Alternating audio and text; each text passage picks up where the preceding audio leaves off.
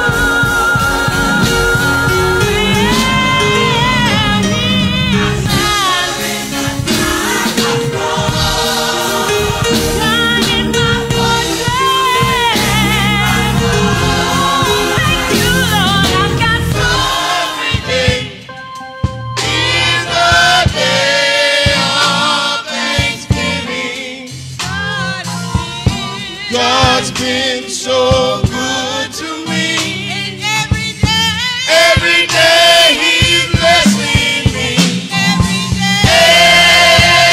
Every day is a day of thanksgiving.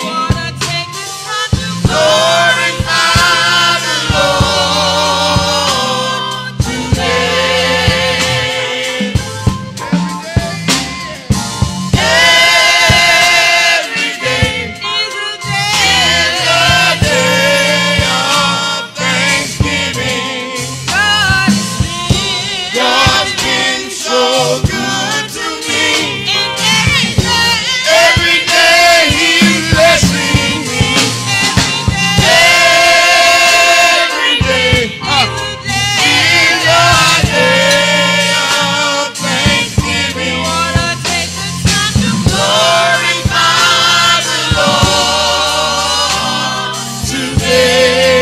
Come on, everybody, stay on your feet and let's sing it together. Come on, say it. Every day. Oh, yeah. Can I get a witness in this house?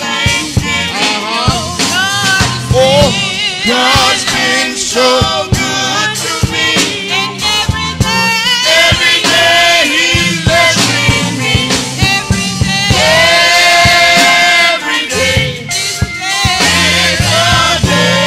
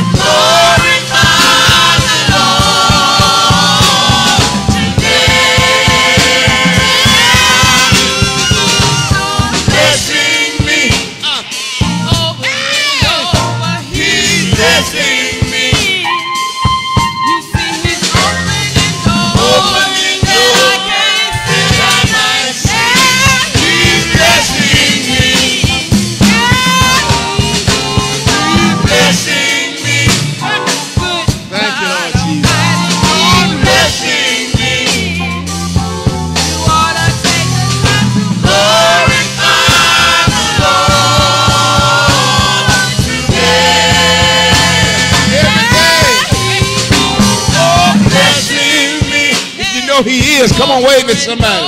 And say he's blessing me. Yeah. That I might see. Yeah, he's blessing me.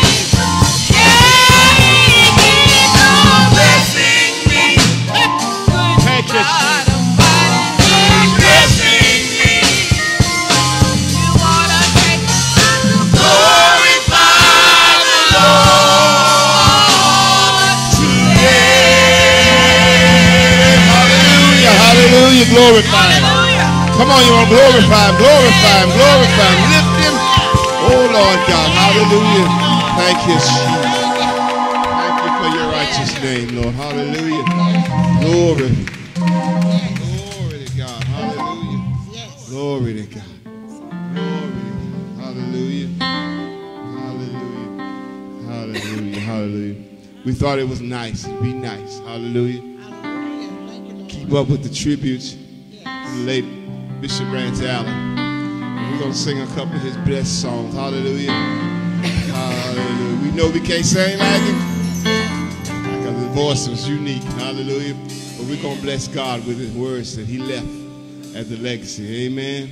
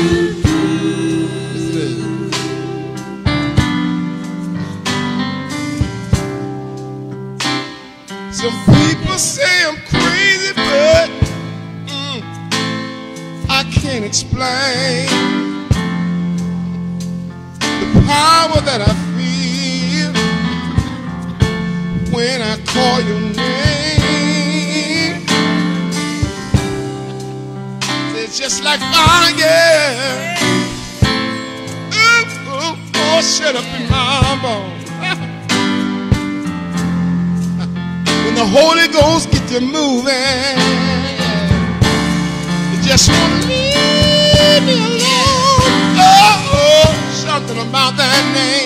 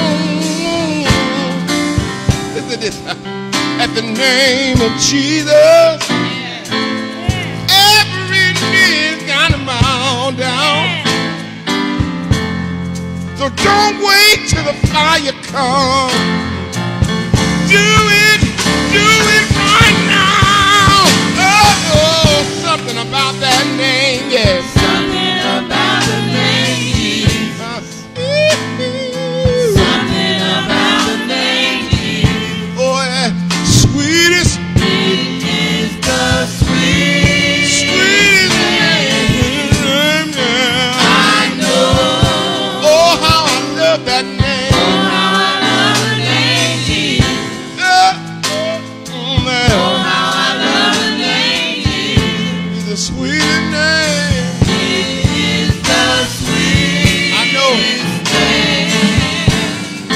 I know.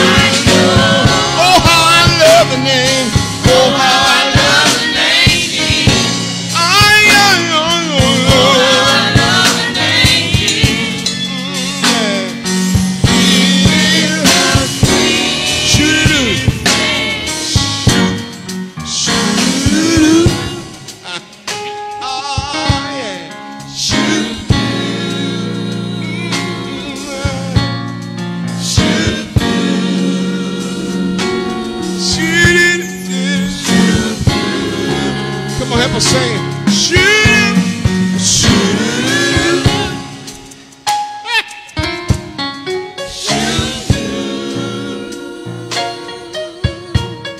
shoot, oh yeah, shoot. Hallelujah. Something about that name. Woo! The more you call it, the sweeter it is. Hey! Hallelujah. One songwriter said, name soothes my sorrow. Glory to God. Glory to God. Glory to God. If you worship, if you praise Him, if you acknowledge Him, hallelujah. He was a miracle worker back then. Hallelujah. Somebody say He's still working miracles. Hallelujah. Hallelujah. They still working miracles. Glory to God. Hallelujah.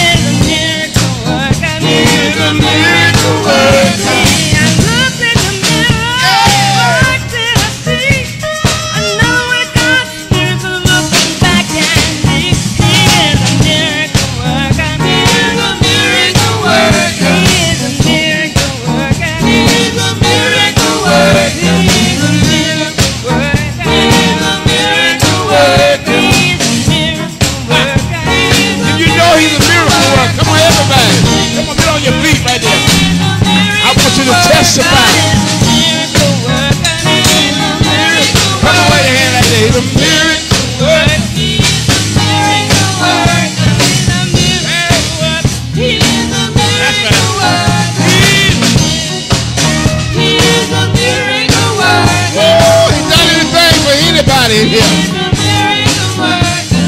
Oh, yeah. He's a miracle worker. Jesus. Oh, yeah. He's a miracle worker. Miracle worker. He's a miracle worker. He's a miracle worker. Oh, yeah. He's a miracle worker. Yeah. Glory to God. Hallelujah, hallelujah, hallelujah. My God, my God. Thank you, Jesus. Ah, for working miracles. Hallelujah.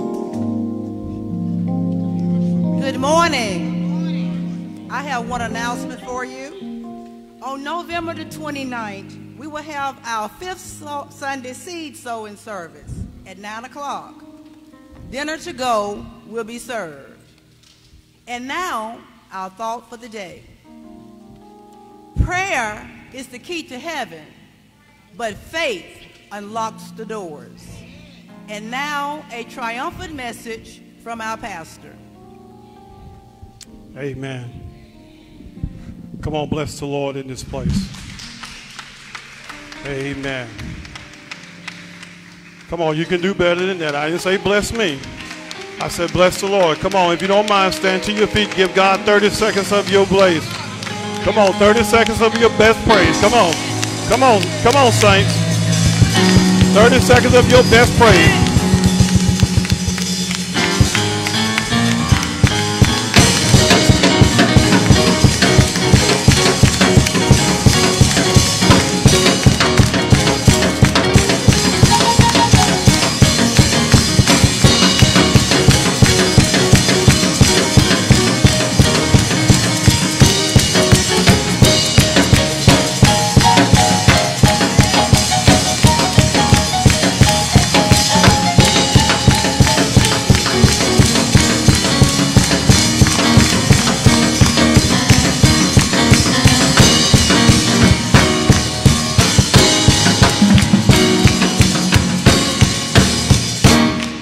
Amen.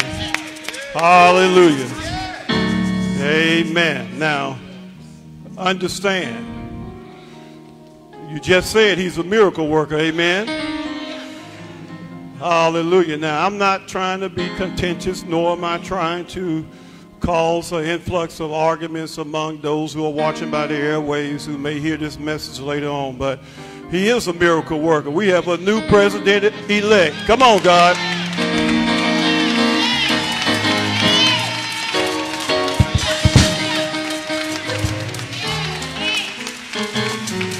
Amen.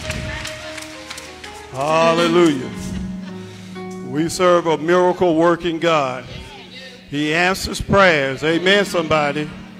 Even when you don't think he's listening, God hears the prayers of the saints. And he answers our prayers with miracles and wonders performing behind them. Hallelujah. And I am just elated. I'm grateful. Amen. All I could say when I was at my house, we're at the door trying to tear it down. Let us in. And now he has let us in. Amen, somebody. Amen. We serve a mighty God, and I am grateful to be a part of the winning team, and that's God's team, not man's team. Don't misappropriate my conversation. I'm a part of the winning team, and that's God's team. Amen. God always wins. Let me say that again. God always wins. God never loses. Even when things are not going the way we want them, God still is winning. Because the Bible declares emphatically that everything is working for our good, to them that love the Lord and to those that are called according to his purpose. So God is winning all the time. We just don't comprehend what he's doing while he's doing it, but at the end of the day, he's already won because he's that type of God. Amen. So I'm grateful this morning to be here as we're on the verge of the close of another year. We got one more month left. This is the next to the last second Sunday of this 2020 year. And sisters and brothers, I know it's been tough and it's been tedious, but through it all, God has been good and God has brought us this far. So We got so much to be thankful for. I think that's what Sister Fields sung earlier before I came into the sanctuary, that we got so much to thank God for. Amen. Even in the midst of all that's going on, the pandemic and all of the racial tension and violence and all of what has happened and has occurred, at the end of the day, if you trust in the Lord with all your heart and lean not to your own understanding, God has a way of making things go your way. Hallelujah. And I'm just excited this morning to be here in your presence. We now want to turn your attention now as we prepare to go before the Lord. We want to draw our wandering minds home from the place of the world and the cares of the world and come into this place as we prepare to come before God in this setting of this sacred setting that he has established, but more important that we observe as Christians born of the house of faith. Jesus has emphatically established this, but God instituted it back in the Old Testament when Israel was under the hard task of Pharaoh and the Egyptians. The Bible declares that God wanted them to know that he keeps his promise. He told Abraham that they would go down in bondage for 400 years. But at the end of that time, he would come and see about his people. My sister and brother, I don't know about you, but God has come to see about us. And we are here because God has come. And he has come with blazing guns, not only to see about us, but to take care of us. And I don't know about you, but as we are in this place this morning, we are in a perfect place as we are here to serve God. But more important, we are here to offer our hearts up to the Lord. The Bible declares that on that night when Jesus sent two of his disciples into the city, he told them that there they would find a man bearing a pitcher of water, that they were instructed to go up to the man and say to the man that God, Jesus Christ, the Anointed One, had use of his large upper room. It is important, it's imperative that you correlate the two, the large upper room, to heaven, because it is a symbol of heaven, because heaven is large enough to hold everybody that's a part of the kingdom. But when they got there, the Bible declared that just as Christ had instructed them, they found everything in place. And he says to them that when you get there and the man takes you into the house, prepare the house that you and I may dare come and commune together and eat not the Last Supper, but the Lord's Supper. My sisters and brothers, I want you to understand that God is preparing the kingdom of heaven, but yet it's already prepared. Even though Jesus said, I'm going away to prepare a place for you, that there where I am, there you may be also. He's not preparing anything. It's already done. It's already prepared. He's just waiting on us to get ready to go home with him. It's for a prepared people, because the place is prepared for those who are preparing themselves to get to the prepared place. And I want you to understand that as we come this morning, we're coming into a setting to honor God's word, to honor God's will, and honor God's statement to us, which is his representation and acknowledgement and observation of his holy communion that Jesus instituted in the large upper room. And he says to the disciples, I will not eat this with you again until that great day when we are gathered around the table in the kingdom of heaven. I'm glad that Jesus spoke those words, because it tells me emphatically that we're going to have an opportunity to feast on how we made it over. Oh, come on, saints. Listen to me. We have celebrations on this earth. We throw picnics and we throw celebrations. We throw parties and we do all this stuff. But there ain't nothing like a Holy Ghost party when we get to heaven. All of these parties that we're throwing down here don't even compare to the party we're going to have in heaven when we get there. And they're going to ask the question, how we made it over. And we're going to shout that how we made it over. We washed our robes in the blood of the Lamb. And we are here because of his grace and because of his mercy. So I'm thankful this morning. I'm excited about what God is doing and how he's moving in this time. Listen, COVID-19 can't stop God. Are you listening to me? Racial tension can't stop God. Listen to me. And even with the president that is presently said in number 45, he can't stop the work of God. What God intended to take place, it shall come to pass. Hallelujah, somebody. Amen, amen, amen. So with that being said, let us go before the Lord in prayer. We just thank you this day, oh God, for this opportunity that we celebrate you, your goodness and your mercy. We don't apologize for celebrating who you are, nor do we give any reason why we should not celebrate you. We are here because of your grace and your mercy. Your Bible declares that your mercy is renewed every morning. That God, you didn't have to allow us to see this day. But because of your mercy that watched over us all night long, you gave angels charge over that we wouldn't dash our feet against the stone. And here we are to celebrate on this second Sunday of November to tell you thank you for watching over us. Thank you for clothing us in our right frame of mind. Thank you for giving us a spirit of worship in our hearts this morning. Thank you for allowing your son to shed his precious blood out on Calvary's hill. And yet, oh God, it didn't stop there. He went into the grave for 3 days and 3 nights. But early one Sunday morning, the rocks began to shake. A rambling was going on underneath. And out of nowhere, a rock came out of a rock. The rock stood up on the rock. And he declared on that rock that he is the rock of all rocks. Thank you, oh God, for allowing your son to be that rock that was hewn out of the side of the mountain, that went rolling down through the city, and that no one had the power or authority to stop who he is and what he's doing. So we celebrate you this morning, God, as we come before you on this second Sunday. And as we celebrate this time of communion, we pray that you bless now what we're about to do and what we're about to commune and how we are coming together as one body in Christ, because we're united under the blood. And we thank you in advance. In Christ Jesus' name we pray. Amen, amen, and amen. Hallelujah. Come on, bless the Lord.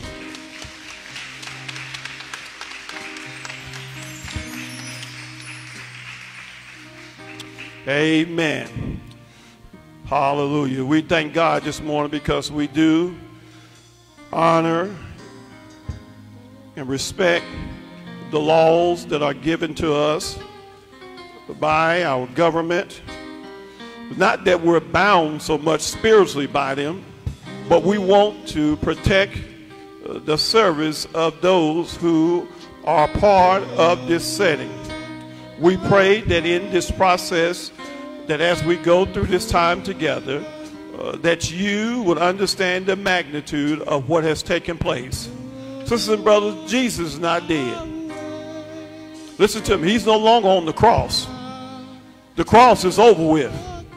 He's moved beyond the cross.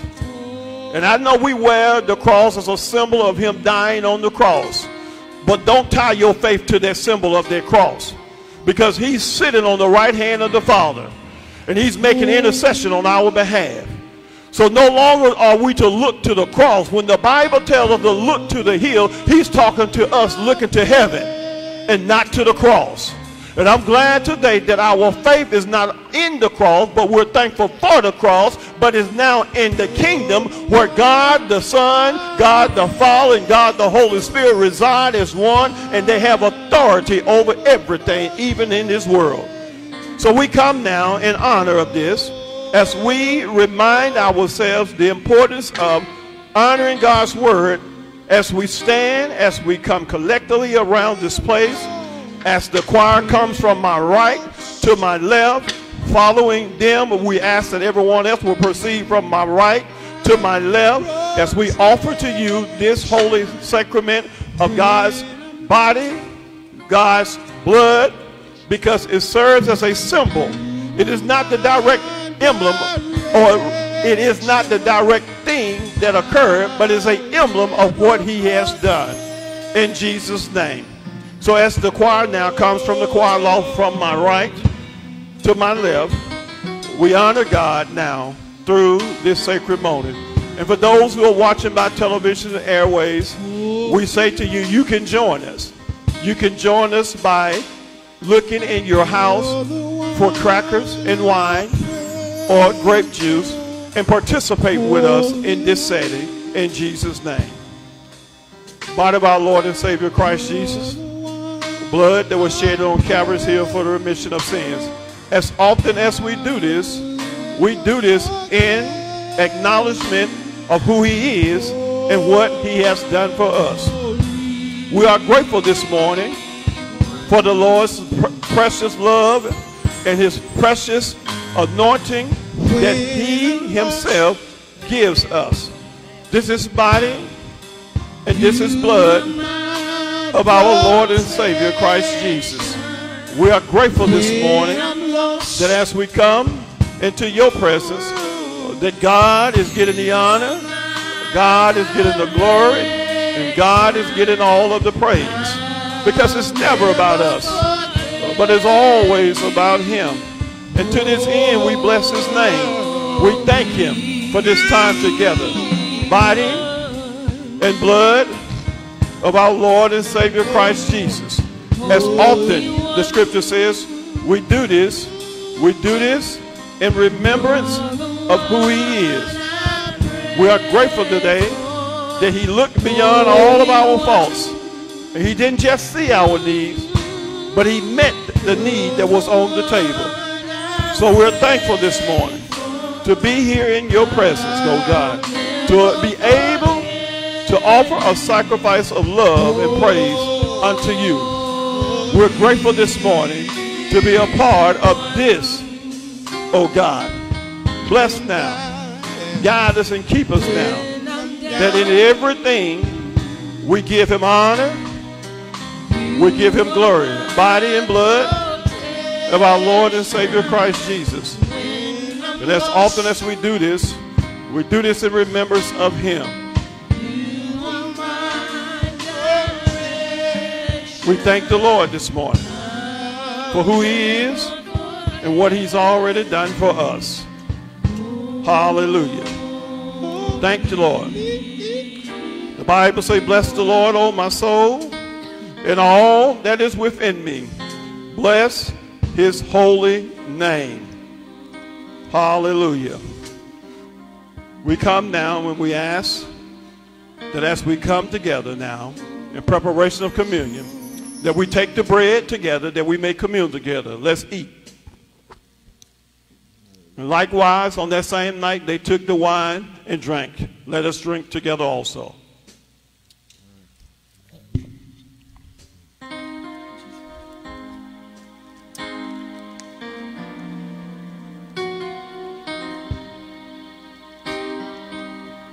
Hallelujah. Hallelujah. Thank you, Lord. Thank you for your grace. Thank you for your mercy. Thank you for being the God of our soul. Hallelujah. We bless you today. We thank you today, oh God. We give you praise. We give you honor. And we give you all of the glory. Thank you, oh God. We love you. We bless you. We thank you for all that you have done and that you're doing. We give you praise today. Yes, Lord. When we're down, you are my protection. Yes, Lord. Always protecting us. Yes, Lord. When we're lost, yeah. Yeah. Always leading us and guiding us. Yes. Yes, Lord. Yes, Lord.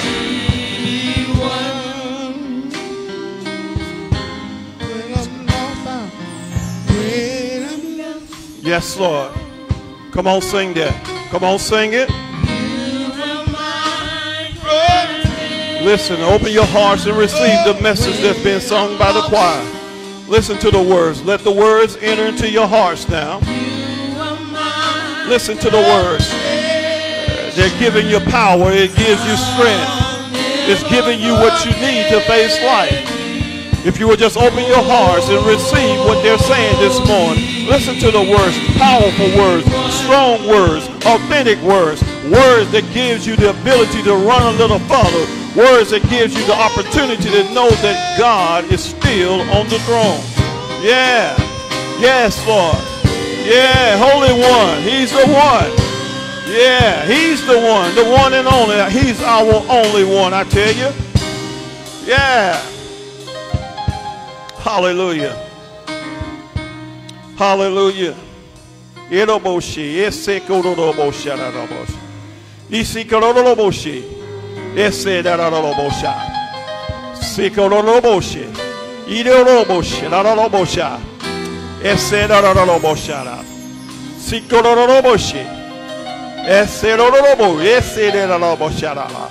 Si kororoboshi, ese, iroroboshi, iroroboshi, ese kararobosha. Isi dararobosha. Eroroboshi, ese rarobosha, rarobosha. Eroroboshi, ese rarobosha.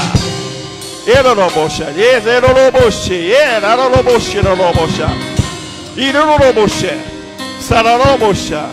Eroroboshi, eroroboshi. Ikororobo, erorobosha, rarobosha. In the name of Jesus, we celebrate you in this place, oh God.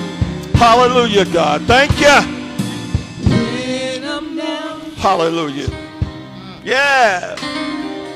You are my protection. Thank you. When I'm lost, When I'm lost, God, don't know which way to go. you are my darling. Yeah. I'll never forget. I won't, God. I won't. I would never forget.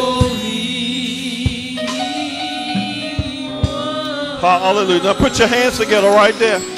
Come on, give him your best now. Come on. Come on, come on, come on. Lift your voices. Come on, tell the Lord thank you. Come on, say hallelujah in this place. Come on, lift your voices. Hallelujah. Come on, put your hands together. Come on.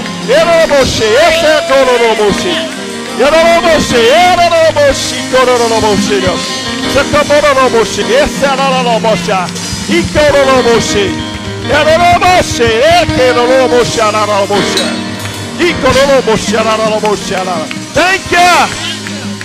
Thank you, Lord God. Thank you, God. Hallelujah. Amen. Come on, bless our music ministry this morning. Hallelujah. He deserves the honor. He deserves all the glory and all of the praise. Thank you, Lord God. We bless the Lord in this place this morning. We give him honor, we give him glory, and we give him all of the praise. Hallelujah. Amen. Again, we welcome those who are listening and watching by the airways of Facebook, and those who will be watching this via YouTube. We are grateful this morning to be with you, to share the word of God, because it is his will. Hallelujah, somebody.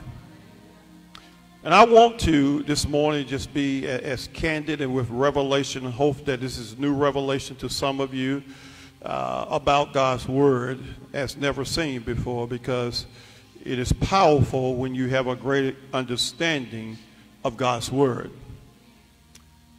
If you will turn with me to the book of Hebrews chapter 9, I want to look at verse 15, 16, 17, and 18. As the Holy Spirit has guided me and has led me to this place as we continue to focus on prayer, but understanding it from a different perspective. We've been building on this subject area, or subject point on prayer, because, listen, the evidence of our praying is relevant for our day. What we are experiencing are the fruit of our prayer. I said about 2 weeks ago that you and I are here not because of our prayers, but we're here because of our foreparents' prayer. And that prayer goes all the way into eternity. And it revolves and exists even in eternity. And some of you say, well, that's not possible. Well, I would differ with you and say that it is possible, and it is true. The scripture says that Jesus directly, emphatically made a statement. He says, the enemy desires to sift you as wheat. But in the next phase or the next clause of his breath, he said, but I've already prayed for you. Now, let me help you understand this now. Jesus didn't wait to get to the earth to pray for you. He prayed in heaven before he got here, and he just manifested what he had already prayed for, and he went on back to heaven, and now he's just allowing it to roll on even now. So what occurred happened in heaven. God didn't need to wait to get to heaven to perform his work. No, he did it in heaven, but he performed it on the earth. So again, we're here because of our foreparents praying for us. And I need you to understand this morning that as we're looking at this particular text, I want you to capture the essence of what's been stated here in this text. In Hebrews 9, verse 15 through 18.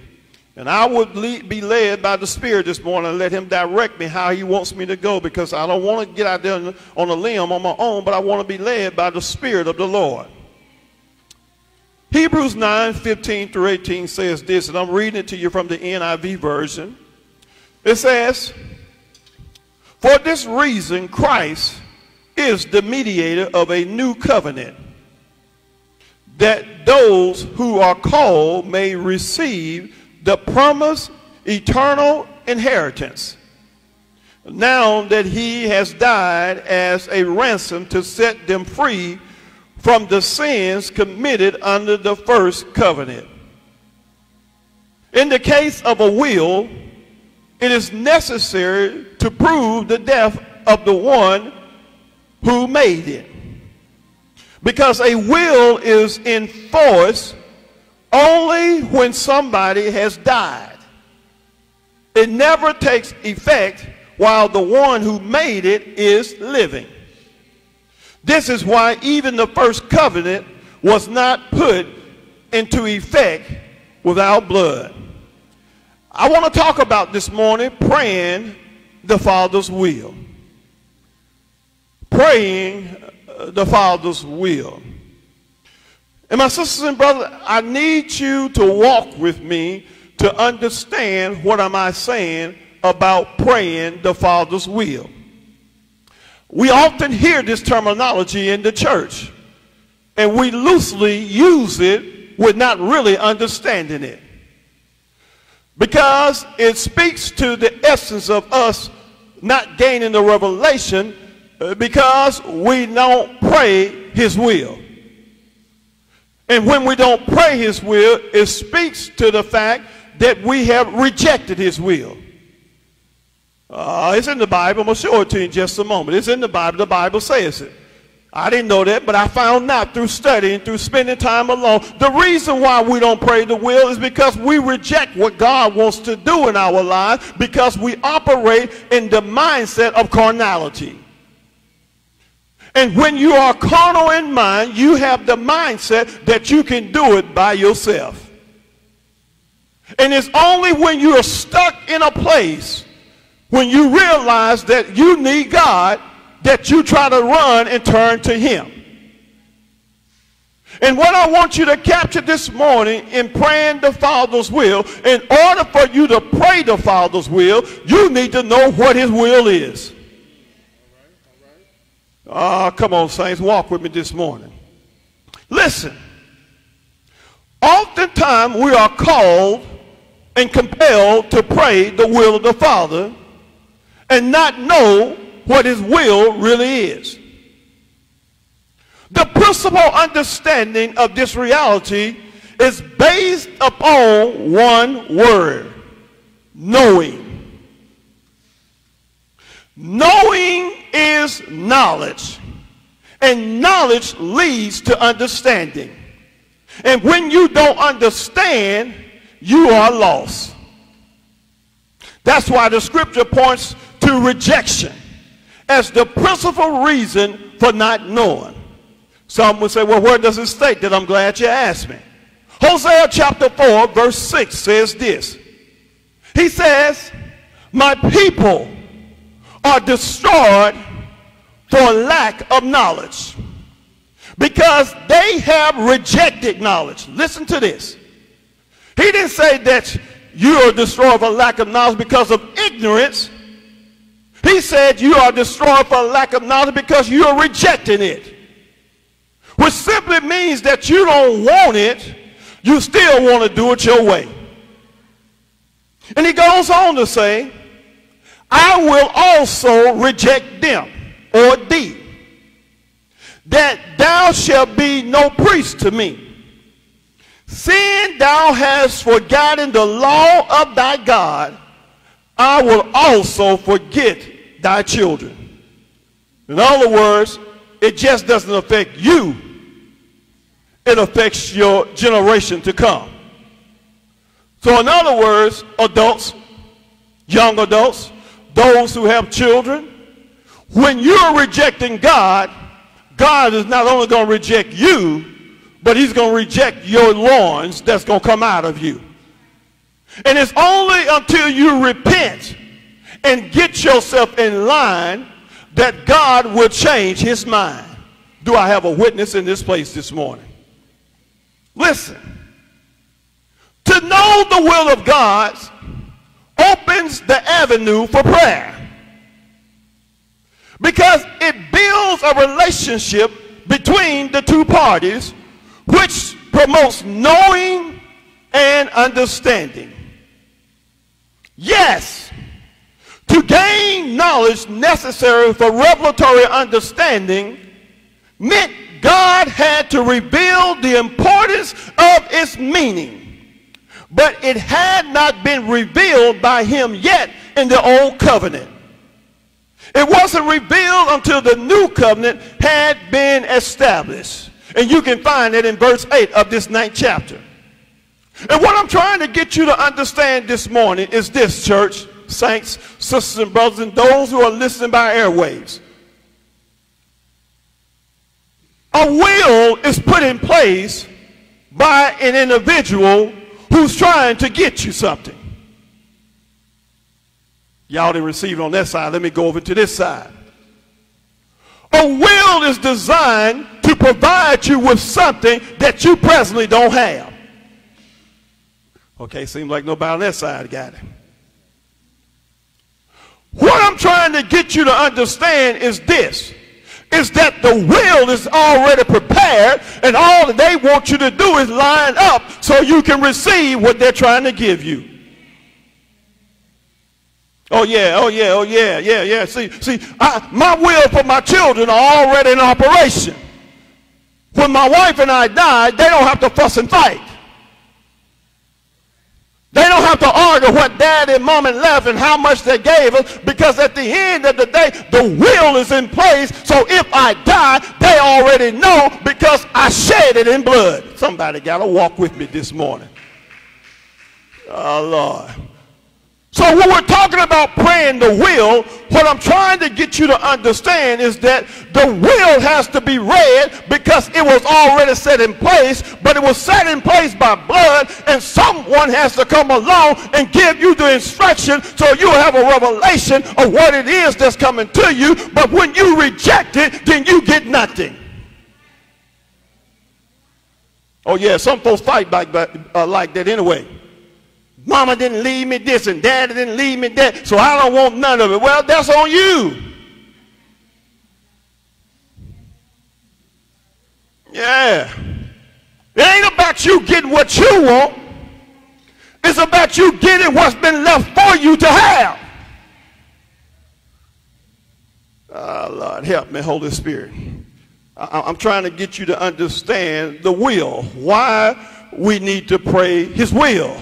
And why we're not praying his will, because we have rejected his will. And when we have rejected his will, then we're missing out on our inheritance. And since we're missing out on our inheritance, then we have to walk through life lost. And when we're walking through life lost, then we're like sheep with no shepherd. And when we have no shepherd, then anything will do. And when anything will do, it will lead you down a wide path, and you will run into all kinds of problems. That's why the scripture talks about the two roads. The wide road where you see travelers all the time is because they don't understand the will.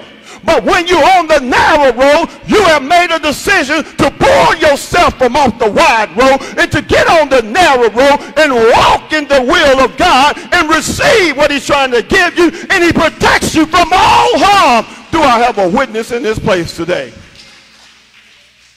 Yeah. Listen to me.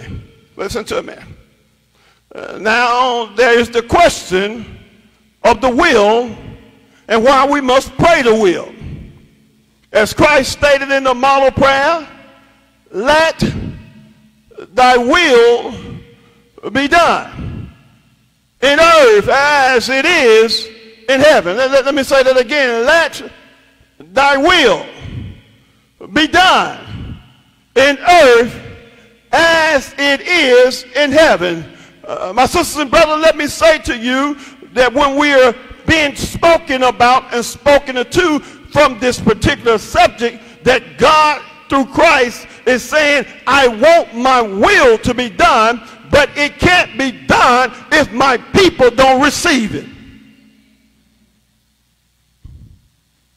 And when you don't receive it, it speaks profoundly to your salvation.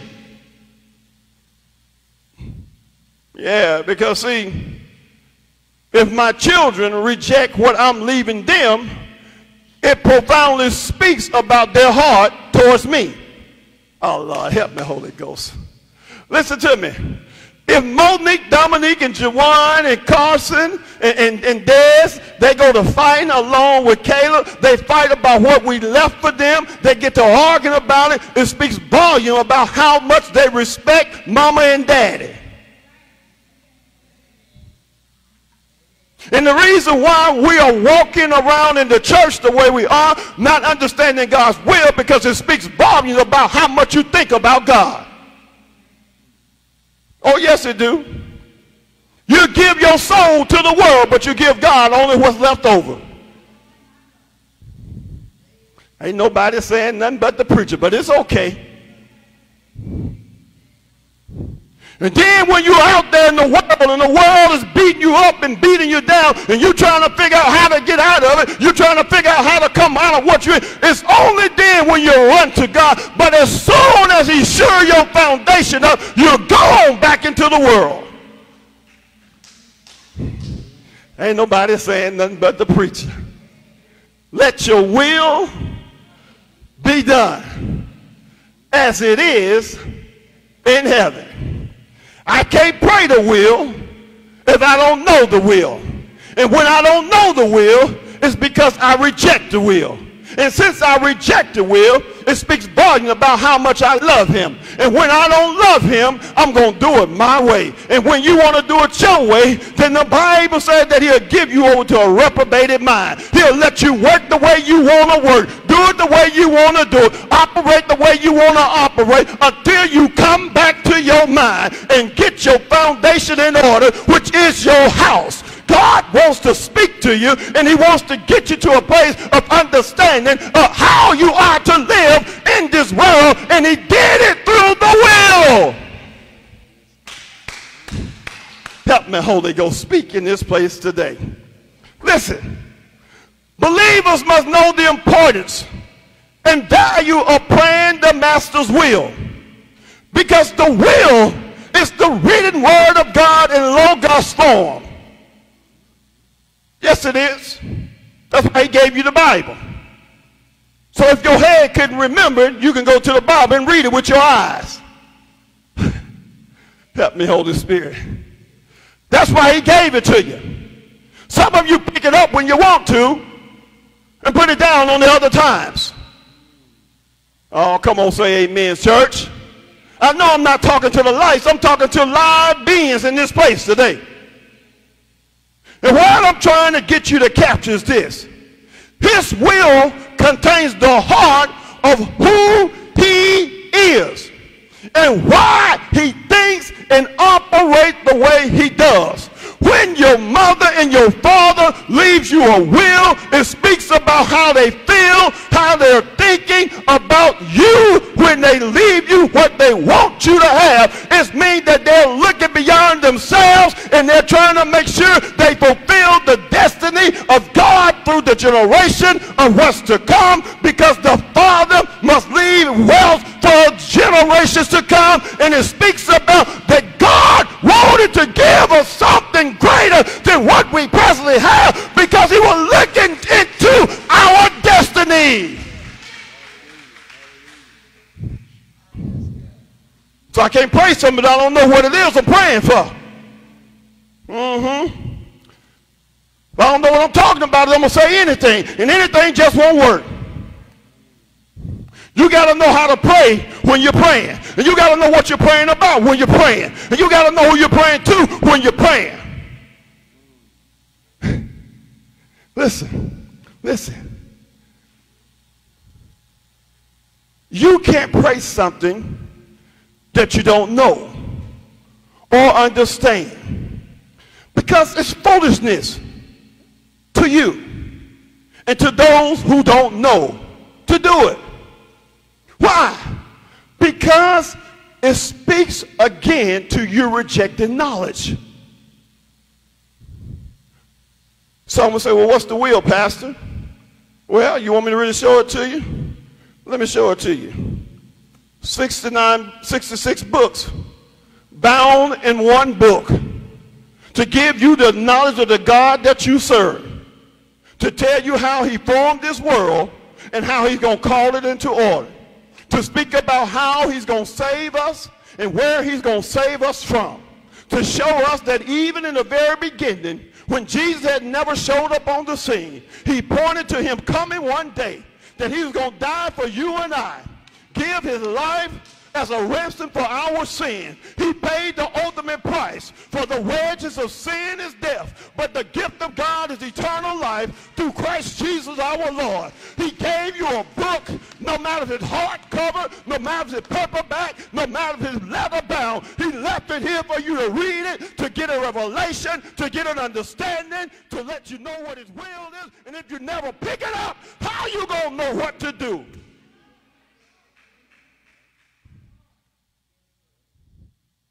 Yeah. Because some of us depend on the preacher to tell us everything. Well, how do you know I ain't lying? Huh? How you know I'm not telling you the truth? Huh? See, when you read this 9th chapter and you bag up a few verses in it, it speaks to the same sentiments about the priest and the high priest. It shares with you and I that they will go in and offer prayer to God on the people's behalf. And the high priest will go in one time a year and sprinkle blood upon everything in the sanctuary or in the tabernacle. And he will offer prayer on behalf of not only them, but also for himself once a year. Why? Because it symbolizes that even he needed praying for.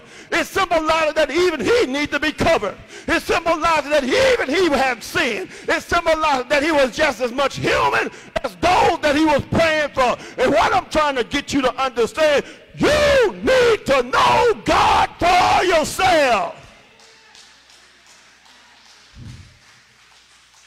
Yeah.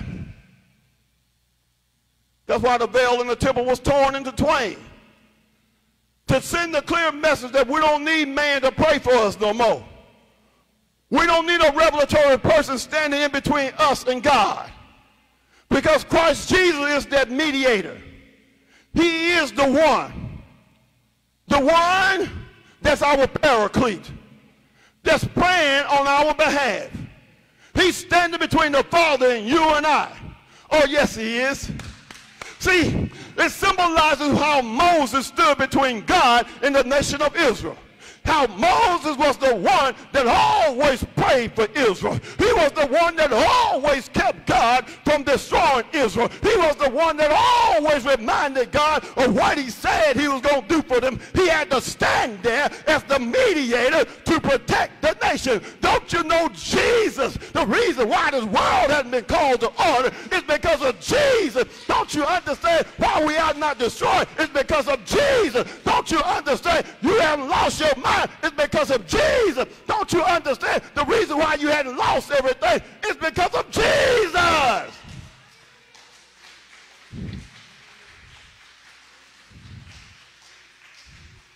It ain't because of you been so good. You better get your head out. Okay.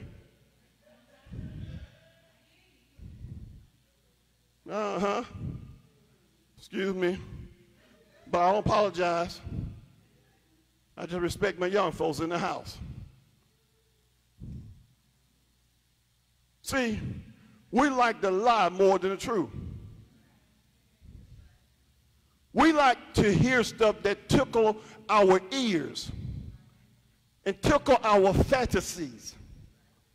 We don't like the truth, and the Bible says it's the truth that sets you free. The lie keeps you in bondage, but the truth frees you. That's why they call Jesus the truth. Why? Because he set us free. Oh, Lord, help me. Thank you, Lord. Listen, as we exegete this text a little further, listen. The author penned the text, and it's necessary to understand what is being presented. Praying God's will must be resolute and understandable. Why? Number one, because we've already shared with you that no will is enforced until the testator is dead. Number two, the glory of the will can never be revealed until the death of the testator. And number three, the shedding of blood validates the will and not the law. Can I say to you that your will until you die is no good? Because your blood hadn't been shed? Can I say to you until your blood is shed that your will is null and void? And it has no value? Well, why would you say that? Because the person that the will is you assigned it to can't get it until you're dead, until your blood is shed. How much more is the glory of God through the blood of Jesus? Oh, Lord, help me, Holy Ghost. How much more validation of Jesus' blood and him dying on the cross for you and I validates that now he's sitting on the right hand of the Father, that the will has that much more powerful. But more important, it gives us our inheritance. Oh, Lord. I want mine. I don't know about you. Every morning I get up, I thank him for his mercy. But then I say, God, let your will be done in me today as it is in heaven. I want you to manifest my inheritance through your will in my life. I don't want to leave here and get to heaven and God show me all the things he was trying to give me. But because I rejected him, I missed an opportunity to receive more than what I have because I failed to line my life up. I failed to operate in faith. I failed to operate through prayer. I failed to give him glory. I failed to give him praise. I failed to call his name out. I failed to do his will. I failed to not operate the way he wanted to. And then I'm going to sit there and say, are you saying I could have had all of this? And he's going to respond, yeah, you could have had all this.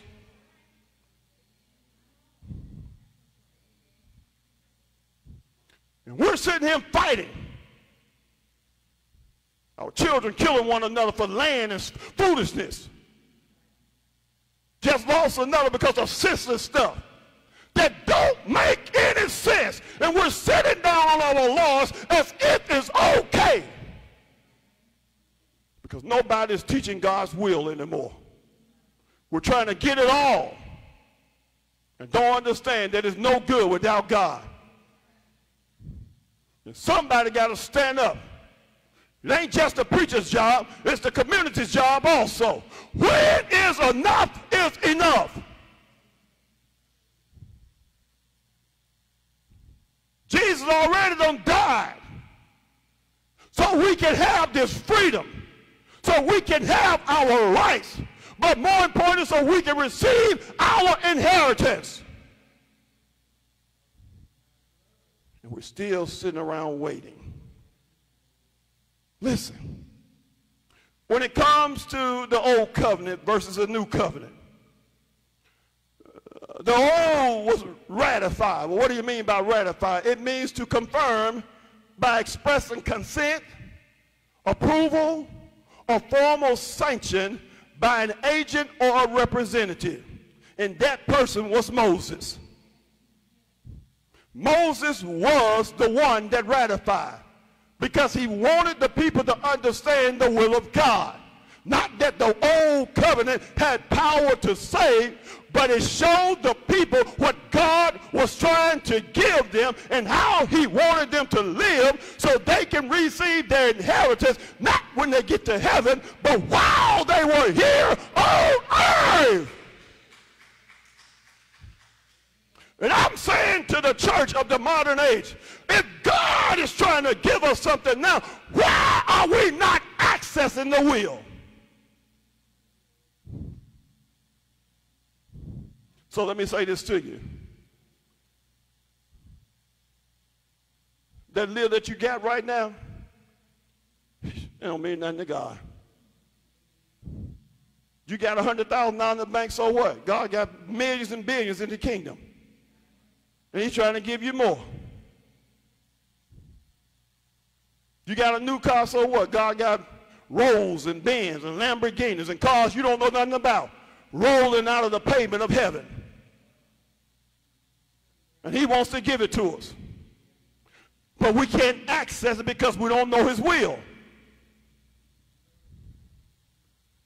That's why Paul said, I'm forgetting those things that are behind me. What do you mean?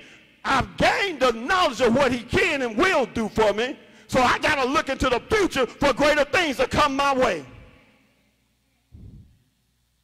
Oh, yeah. Oh, yeah. Read it for yourself. Read Romans 5 and understand what he's saying. Paul is writing to you and I. Read it, verse 1 through 5.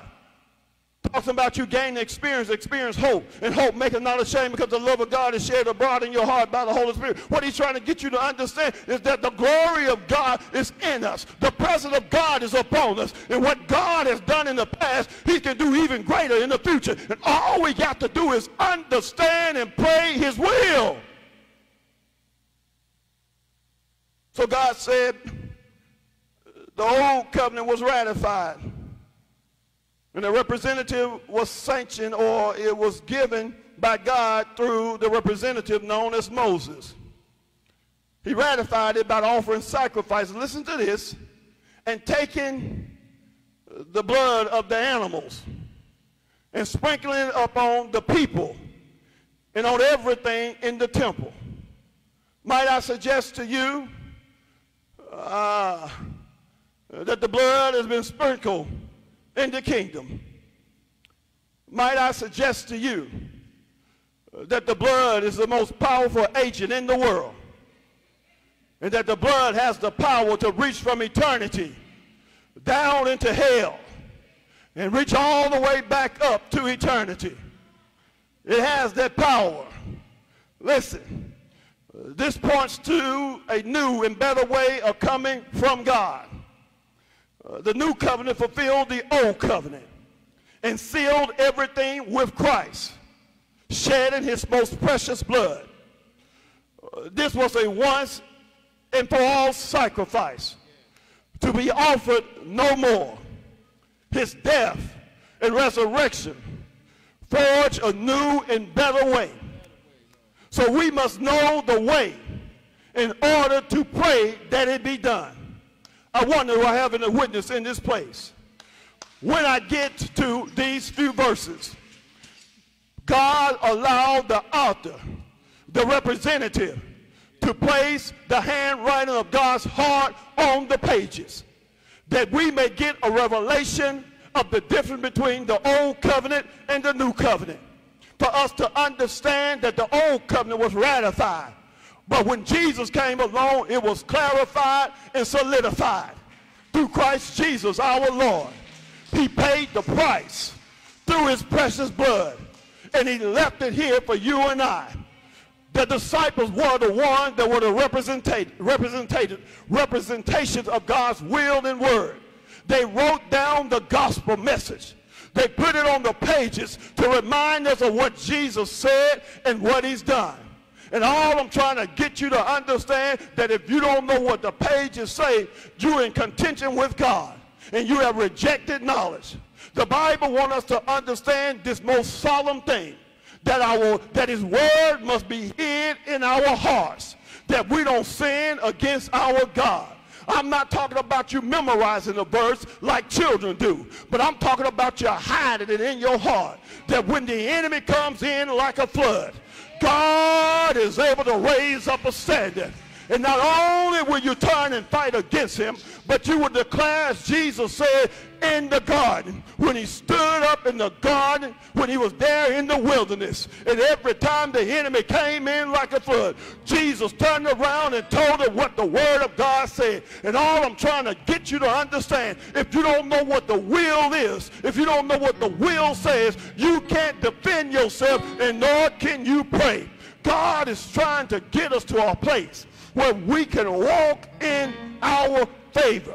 And not is our favor, but it's his favor that he's given to you and I. Listen to me.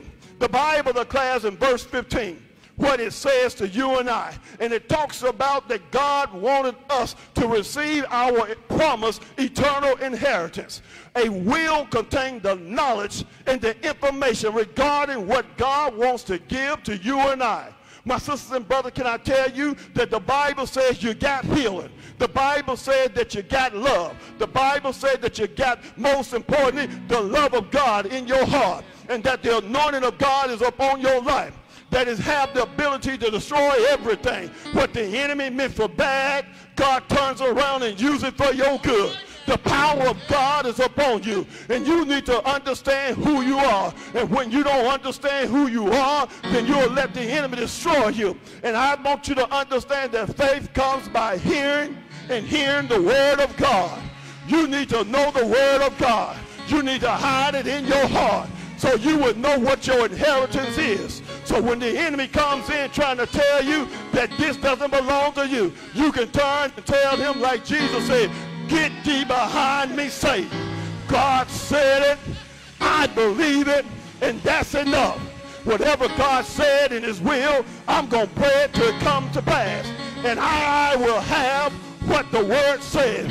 And the reason why we don't have is because we don't ask what it is that God wants to give us. And I'm saying to you that the Bible declares you have not because you ask not. And the reason why you're not asking, because you don't know what to ask for.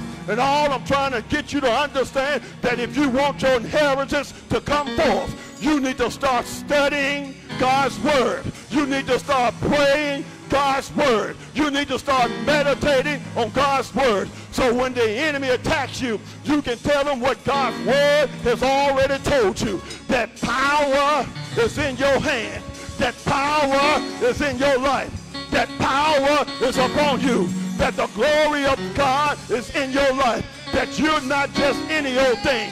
You're a new creature. Old things have passed away, and behold, all things have become new. That the word of God is your sufficiency. That the power of God is your dunamis strength. That God has raised you up for such a time as this. That you can walk under the anointing. That you can show the enemy that God is using you. I don't care what the world may say, but God has anointed you. God has given you everything you need. God has walked into your life. God has made a new way for you. God has done everything for you. And all you got to do is pray his will. And surely, I said surely, goodness and mercy shall follow you you all the days of your life, and you will dwell in the house of the Lord. Good morning, Triumphant. May he bless you. May he keep you. May he guide you. May he lead you. And may you know his will for your own life. That when he calls your name, you will be able to answer for yourself. God is good, but he's better than good. And surely he will take care of you. Hang on in there. No matter what it looks like, God got you covered. Yeah. Yeah. He's good. I tell you, God is good. He's better than good. Listen, I challenge you that as you leave out of this year, set a new standard for your own life. Put it upon your heart that you're going to try to read the Bible from Genesis to Revelation so you can hide it in your heart and you won't be taken by the enemy. Don't depend on your pastor preacher to preach every word to you. The Holy Spirit can do better than I can. And when you trust in the word with all your heart and lean not to your own understanding, he promised a guarantee, a prophetic word. He promised that goodness and mercy shall be with you always, even to the end of the age. Hang on in there with God. And no matter what comes your way, get on your knees and pray. Don't just pray your crying, pray his will. Hide it in your heart. Get it deep down in you. So you don't necessarily have to depend on a man to get you through. Oh, it's good to send someone else to pray and lift your prayers up. But you need to learn how to pray for yourself. Because one day I won't be able to get to you. I won't be able to pray myself. But when you send up the temple, as the old folk would say, it prepares you for that day. And you'll be able to make it even in the midst of what's going on because of the God that we serve. Hallelujah. Bless the Lord, O my soul, and all that's within me. Bless his holy name. To God be the glory. May he keep you, may he protect you, and may he guide you from this time forward. In Jesus' name. Give the Lord a round of applause. Hallelujah. Thank you, Lord. We thank those for listening by airways. May God's word reach you. May the anointing come upon you. And may you know his will, that you will pray his will in the times of need and even when you don't know him. Pray the will of God by knowing what his will is, and God will take care of you. God bless. Until we meet again. Have a great day and a great week. Amen.